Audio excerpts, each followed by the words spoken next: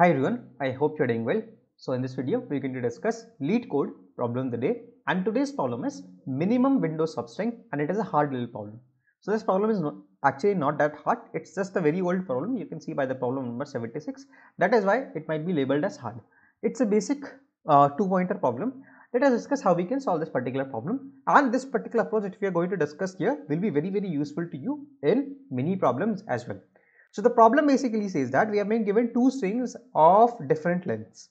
Now we have to find out the minimum window substring of S such that every character in T including the duplicates are included in that particular window. If there is no such substring, we have to return an empty string, which is this double quotes, right?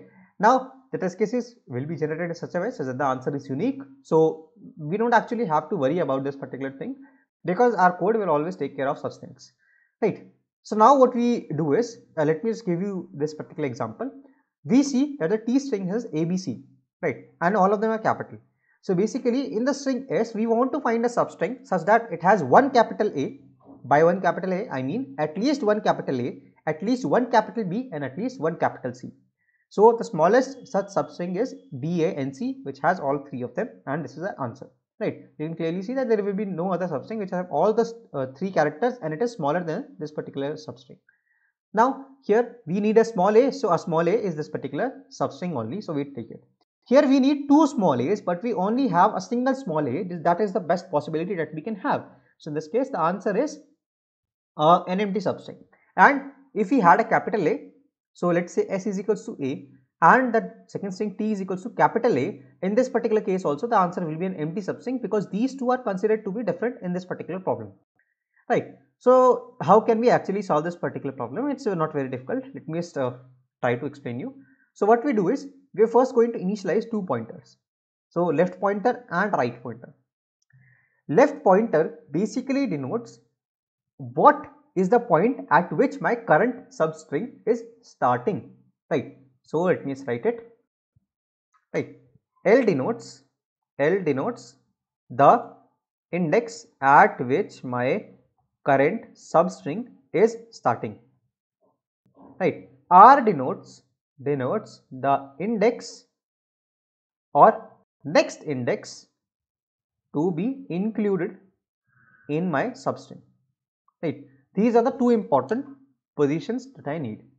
When I have these two values of L and R, let's say R is here and L is here, this basically means I am currently considering a substring like this.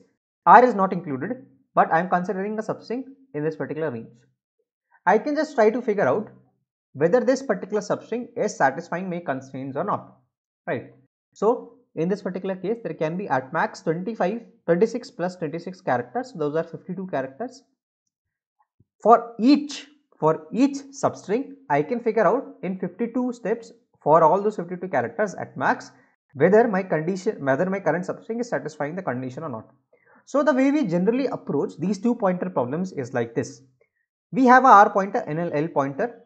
We try to keep on increasing the R pointer. First of all, L and R will be together, then L and R like this, then L and R like this, then L and R like this, right? We try to keep on increasing our right pointer until we get a substring that satisfies our constraints, right?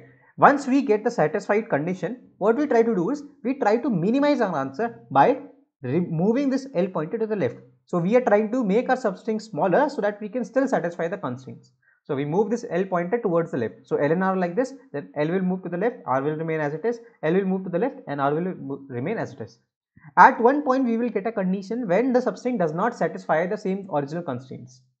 When we reach this particular condition, again we start moving R towards the right. So this is how we generally solve the two pointer problem. The only thing in this kind of problem is figuring out how to check the answer for each substring.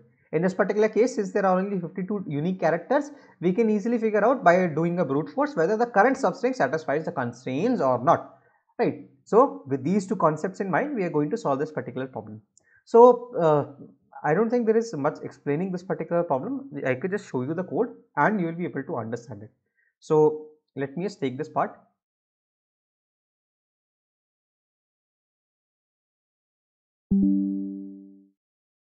So we are going to discuss this particular code that I have written.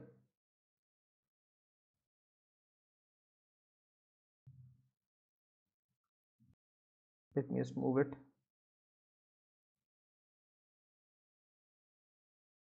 So what we generally do is, first of all, I've created a map. Okay, just a second. First of all, I've created a map here, right? Fs and ft. So f is the frequency of all the characters in the string s, and ft is the frequency of all the characters in the string t. Now in ft, I'm just going to store all the characters. So I'm traversing through the string t and incrementing the frequency of each of these characters. Now both L and R will be initialized to 0, right?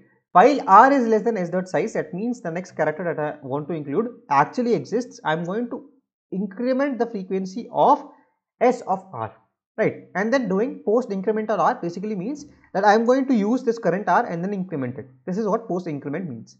So basically what I'm doing is I'm incrementing the frequency of the current position R in the string s inside the map fs.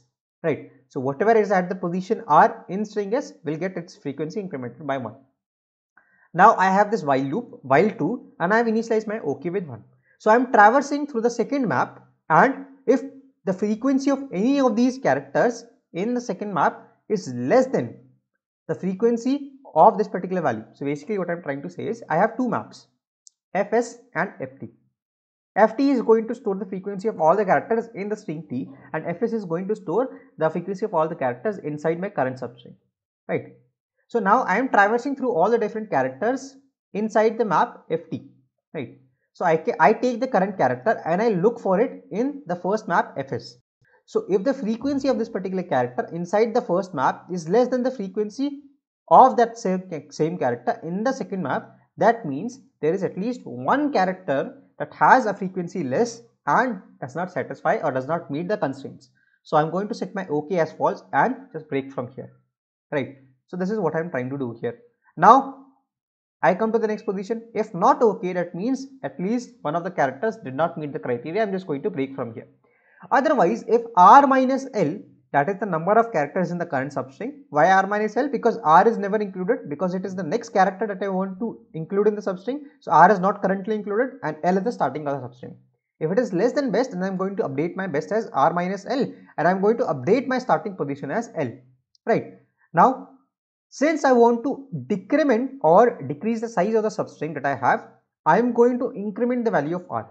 Before incrementing the value of R, increment the value of L actually. So before incrementing the value of L and moving L to the right, I want to make sure that whatever character was present at f of L should be removed from my map fs, right? So that is exactly what I do here, minus fs s of L plus plus, right? This is what I am trying to do here, right? So whatever it is at s of L will get its frequency decremented by 1 here.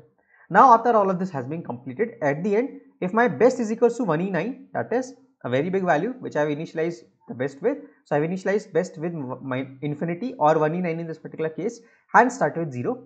If the best does not change, I am just going to return an empty substring. This basically means that I was not able to find my answer. Otherwise, I am going to return a substring from S which is starting at this particular position and has a length best.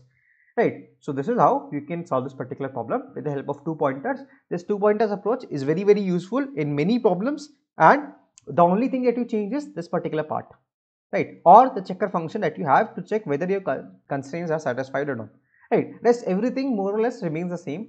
You keep the same conditions between R and L, right? And so on. So let me just quickly submit this and show you that this particular code works and the solution is correct. So you see, this passes all the test cases and the solution is absolutely correct. I hope that you guys were able to understand the solution. If you guys did, then consider dropping a like on this video, and don't forget to share thoughts in the comments, because your engagement with this particular video really helps the YouTube algorithm to understand that this video is actually helpful for you and it will be able to reach much more people like you who want to keep solving new problems. So that is it for today. Till the next video drops, keep coding, stay safe, bye bye.